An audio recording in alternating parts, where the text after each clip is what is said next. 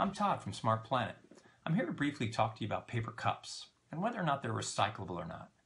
Traditional paper cups have a plastic lining on the interior that makes them really difficult for paper recyclers to process through their paper recycling equipment.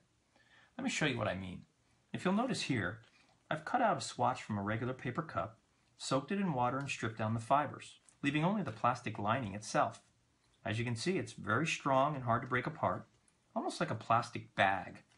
You wouldn't want a plastic bag in the paper recycling stream, would you? Now, as a result of the difficulty that paper recyclers have processing these plastic-coated materials through their equipment, over 15 billion coffee cups each year end up in U.S. landfills. Now, that's too many cups. That's too much material. To solve the problem, we've introduced the reCUP, a paper cup that's engineered to be recyclable. A paper cup that uses a new coating that's easy to process through paper recycling equipment. We end up with a paper cup that's worth collecting and profitable to recycle. Let me show you.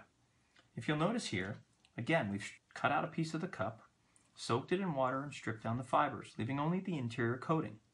However, unlike the traditional plastic that's hard to break apart, this coating breaks apart like tissue paper. As you can imagine, it's very easy for the paper recycling equipment to process these materials. Now, when paper cups were made originally, they did their job. They held liquids in just fine, coffee, tea, what have you. Unfortunately, they didn't account for the fact that they needed a place to go when you were done using them. That's where we come in. We've engineered the reCUP. To learn more, check out reCUP.earth.